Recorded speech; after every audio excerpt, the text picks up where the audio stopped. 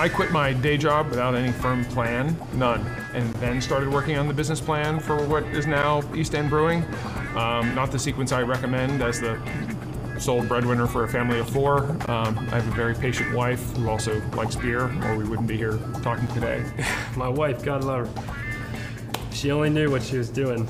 She bought me a Beer of the Month subscription for Christmas one year, and like 75% of the beers that I was getting in this subscription were IPAs, and I hated IPAs at the time.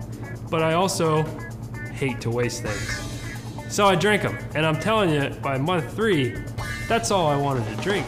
It's great. Oh yeah, I was one of those macro drinkers. Didn't even, had my first IPA, I thought something was wrong with it, you know? Just learning how it was made me appreciate like the flavors that you can get from beer and start to like the stuff that used to taste awful to me.